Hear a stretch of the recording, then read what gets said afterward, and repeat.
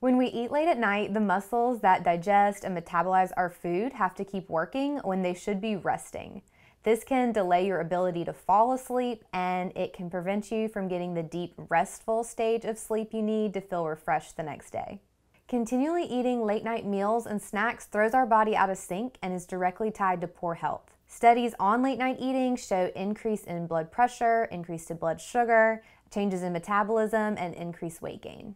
Try to leave at least 2 hours between your last meal or snack and bedtime.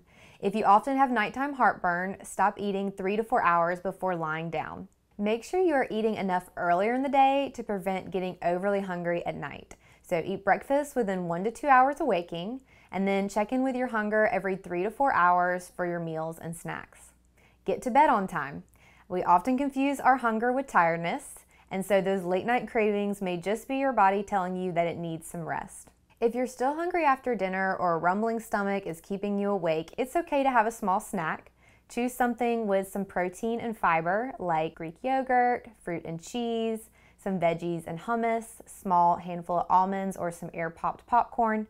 Now be mindful that while sugary foods and caffeine may satisfy your craving, they're likely to prevent you from getting a good night's sleep.